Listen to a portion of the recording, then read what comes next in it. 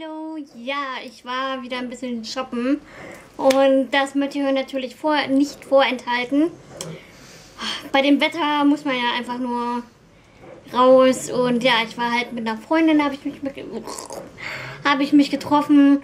Ich hatte heute einen Zahnarzttermin und ja, da bin ich dann halt in die Stadt noch und weil jeder, der mich kennt, der weiß, dass ich so ein großer Schisser bin vor Zahnarzt. Bei mir ist es wirklich, ich habe nicht einfach nur Angst, sondern bei mir ist das panische Angst. Also richtig, richtig krasse Angst. Also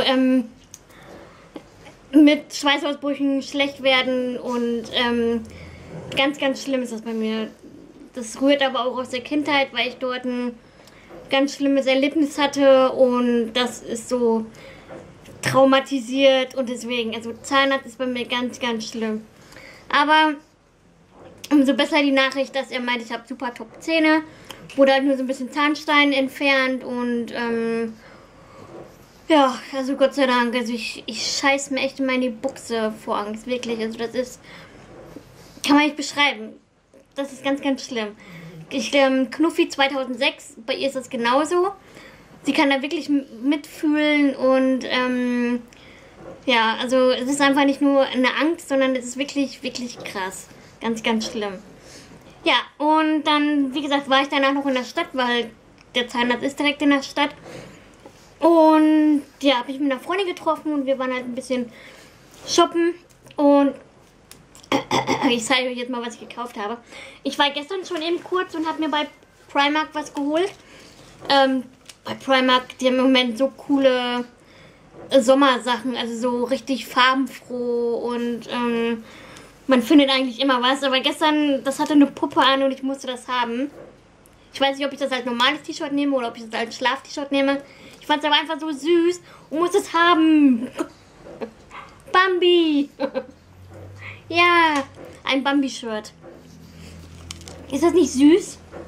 Ein Bambi-Shirt. Ja, das habe ich mal gekauft. Das kostete 7 Euro. Also, das ist schon echt eigentlich teuer für ein Shirt. Ja, 7 Euro, aber ich fand das so süß. Ich weiß auch nicht warum. Keine Ahnung, es hat mich angelacht und an der Puppe sah das ganz cool aus. Mit einer Jeans und mit einem Blazer vielleicht ganz cool kombiniert. Und ja, also ich bin im Moment eh so auf den Trip. Dass ich Jeans, Converse anhabe und halt einen Blazer trage. Habe ich gestern gehabt, heute habe ich auch wieder Jeans und hier so ein Oberteil. Dann habe ich noch einen dunkelblauen Blazer drüber gehabt und halt meine weißen Converse. Also ich liebe die Kombi im Moment echt total. Ja, also das habe ich gekauft. Kommt auch noch in die Wäsche. Kann ich dann... Ups, so. Dann war ich am Samstag, ich gucke mal zwischendurch mal bei Only, weil die haben auch mal ganz coole Sachen und da habe ich auch meine absolute Lieblingsjeans gekauft, die ich euch mal gezeigt habe, die so eine Röhrenjeans ist mit so zerfetzten Fetzen, also die halt ein bisschen kaputt ist mit so Löchern und ich liebe diese Jeans, also wenn sie die nochmal genau so in anderen Farben irgendwie bekommen würden, das wäre der Knaller, ich liebe sie. Weil bei mir halt Röhrenjeans trotzdem immer noch ziemlich weit sind und die ist schon relativ eng für meine Verhältnisse. Ja, also die trage ich total gerne. Dann habe ich schon 2 Blazer mir gekauft dort. Aber halt nicht so der typische Blazerstoff, sondern so ein weicher, ja, so Art wie so ein T-Shirt-Stoff in dunkelblau und jetzt letztens einen in schwarz.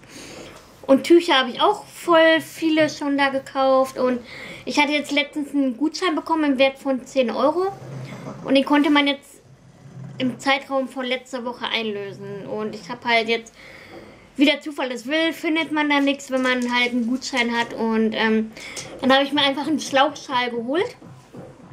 Der ist halt nicht so dick, ja halt so ein Schlauchschal, wie man die erkennt. Und der ist halt in rosa grau. Ja, so. Und den gibt es, glaube ich, auch noch in blau-grau oder blau-rosa und ich glaube noch eine andere Farbe. Und ich finde die Farbe so für den Sommer jetzt ganz cool. So. Also gerade jetzt so, wenn man halt gebräunt ist, wie ich, finde ich das ganz cool. Ich bin ja sowas von scharf auf diesen Schlauchschal von Mira, Fanny Pilgrim. Und den hat sie von Gina Tricot und ich war heute, und gleich erdrossel ich mich hier, Live-Tutorial, wie ich mir hier das Leben nehme, so. Aber den gibt es bei unserem Gina Tricot nicht mehr und sowas macht mich ja fuchsig, ja. Wenn ich was haben möchte und ich finde das nicht, das... Also, wenn einer von euch, das ist jetzt wirklich ein Aufruf, wenn einer von euch den Schlauchschal von Mira, den sie in ihren letzten Videos trägt, das ist so ein aprikotfarbener oder peachfarbener Neon-Schlauchschal. Wenn ihr den bei euch findet, schreibt mir bitte. Ich überweise euch das Geld und alles. Ich möchte den haben. Nachher habe ich 25.000 Schlauchschals. Nee, aber man kann ja irgendwie kommunizieren und dann kann man das schon irgendwie machen. Weil online gibt es den auch nicht. Habe ich geguckt. Dann habe ich mir heute noch 2 T-Shirts gekauft bei Primark. Und zwar einmal das. Das habe ich bei Erna gesehen, bei meinem Jador. Ja, also das ist quasi jetzt wie irgendwie Anfix-Tag mit dazu, keine Ahnung. Also wie gesagt, das habe ich bei Erna gesehen, bei meinem Jador. Das fand ich auch ganz cool. Hat gekostet 3 Euro. Da kann man nichts zu sagen. Also diese Basic-Shirts von Primark sind echt cool. Ja, also das habe ich mir geholt. Very nice. Und dann habe ich mir noch das geholt. Ich liebe ja Grau. Also Grau ist schon... Also Grau durchzieht schon mein ganzes Leben. Von Kindheit an. Das kann meine Mutti bestätigen. Ich stehe immer voll auf Grau. Graue Oberteile, graue T-Shirts, graue Pullis oder meliert oder so. Schon immer, ich weiß es nicht. Und dann ist mir das T-Shirt in die Hände gefallen. Das hat auch 3 Euro gekostet. So. Steht drauf, I love me. Also, naja. Das Motto passt jetzt mal nicht so ganz, aber ich fand das ganz cool mit diesem krassen pinken Aufdruck. Ja. Sieht man bei meinem Schwabbelkörper, glaube ich, nicht so. Dann war ich bei Kiko. Ah ne, ich war immer noch bei Primark. Ja. Ich habe gestern das Video von Diana 0380 gesehen. Und Diana ist ja auch so eine Primark-Süchtige, die auch einen ganz coolen Stil hat, finde ich, so an Klamotten. Und bei ihr ist oft, dass ich die Tücher geil finde und mich dann auf die Suche mache. Und sie hat schon in anderen Videos von Duftkerzen von Primark geredet. Und die habe ich auch gerochen, die fand ich aber alle eklig. Und gestern hat sie die irgendwie hochgehalten, in die Kamera gehalten. Das ist so eine 3-Duftkerze. Und die finde ich, die riecht eigentlich ganz angenehm. Also im Gegensatz zu den anderen Primark-Kerzen ist sie eigentlich ganz neckisch vom Geruch her. Also ich weiß ja gar nicht, wonach die riecht. Ist halt so eine 3-Duftkerze, wenn man das sehen kann. Und halt das Döschen ist sehr ansprechend, ne? Kann man gut hinstellen. Und die hat 4 Euro gekostet. Soll 15 Stunden halten. Höhe 5,5 cm, Durchmesser 13,2. Also wer die Daten jetzt gerne wissen möchte. Ja, irgendwas steht da mit Mokka. 4 Euro. Ich bin mal gespannt, wie die riecht, wenn man die anzündet, weil wer weiß, bei dem Preis, wer weiß. Und dann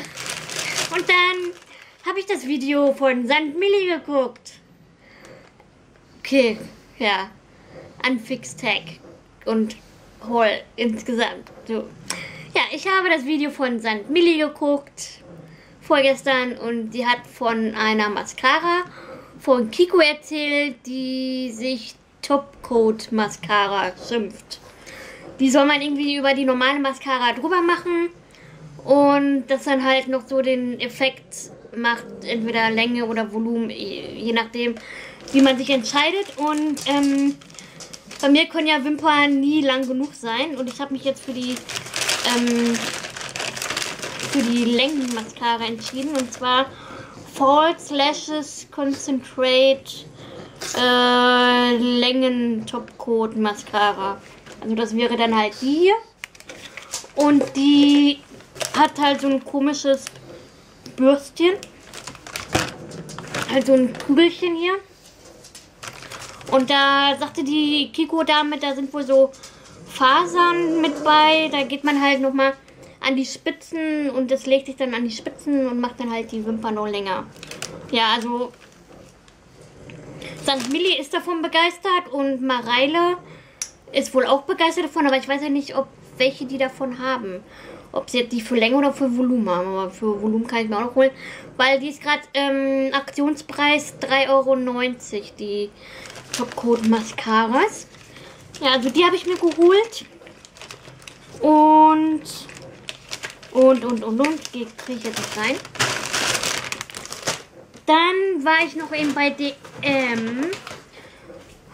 DM.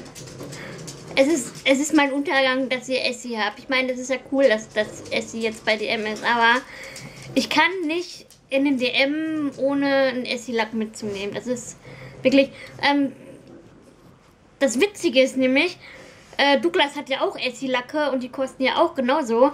Aber da kaufe ich Mini ein, also immer nur bei DM. Ich weiß nicht, ob das jetzt so eine Kopfsache ist, weil DM Drogerie ist und man denkt, okay, da kauft man eher ein, da hat man nicht so ein schlechtes Gewissen, als wenn man jetzt einen Essie-Lack für den gleichen Preis bei Douglas kauft. Ich weiß nicht. Keine Ahnung. Und das ist der Mesmerize oder so, keine Ahnung. Der war bei den Blautönen, aber in einer anderen Reihe, weil da, wo der stehen sollte, waren irgendwie alle weg. Und ich fand den so cool, so ein richtig cooles Blau. Ja, so blau. Ja. Richtig cool. Ich suche immer noch so ein richtig cooles Jeansblau für die Nägel. Und ich habe halt so nichts gefunden. Aber ich finde, das ist schon eine ganz geile Farbe. Ich weiß nicht, ob ihr das lesen könnt. Keine Ahnung. Ja, den habe ich mir gekauft, weil ich liebe die Essie-Lacke jetzt. Also früher gar nicht und jetzt liebe ich sie. Also heute habe ich auch wieder den Tarte Deko drauf. Den habe ich auch schon zweimal jetzt lackiert. Auch eine richtig coole Sommerfarbe. Der Zahnarzt hat mich auch drauf angesprochen. Ach ja, und wenn ihr fragt, woher der Ring ist, den Ring habe ich mal von I am. Ich glaube I am. Oder Six. Ja, keine Ahnung. Ist halt so ein Schleifchenring. Ja, und dann habe ich noch Handschuhe gekauft. Das sind Qualitätshandschuhe für Friseure aus Latex in 3 verschiedenen Größen. Small, Medium und Large. Ja, weil ich meine Haare wieder mal tönen möchte. Es kommen jetzt doch schon einige graue Haare zum Vorschein. Bin ja auch nicht mehr die Jüngste, ne, mit fast 31. Und färben will ich es auf gar keinen Fall mehr, weil die ja jetzt schon echt wieder gesund sind und rausgewachsen. Und ja, aber trotzdem möchte ich gerne ein bisschen Farbe haben und habe mir so ein mittelbraun, dunkelbraun geholt. Und ich hole das ja immer beim Friseurbedarf zum selber mischen, weil ich immer nichts so von der Drogeriefarbe halte. Und ja, weil da waren keine Handschuhe bei und dann habe ich mir jetzt so ein Paket geholt. Das sind, was sagt die, glaube ich, 5 Paar. Ja, 5, also 10 Handschuhe gleich 5 Paar.